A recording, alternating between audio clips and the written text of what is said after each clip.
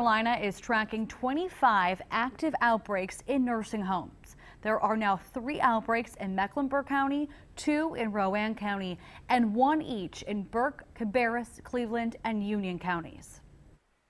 North Carolina is now reporting more than 4,000 cases in the state. Here's a current look at our situation in our area. Tonight, Mecklenburg County reported 933 residents have tested positive, including 12 deaths. In the last hour, Stanley County confirmed its 2nd death from the virus. The state as a whole is reporting 80 deaths. We've heard from some Amazon workers who say they're afraid to go to work after 2 more workers at its distribution center on Tuckasegee Road tested positive. It's the 2nd and 3rd case at this location.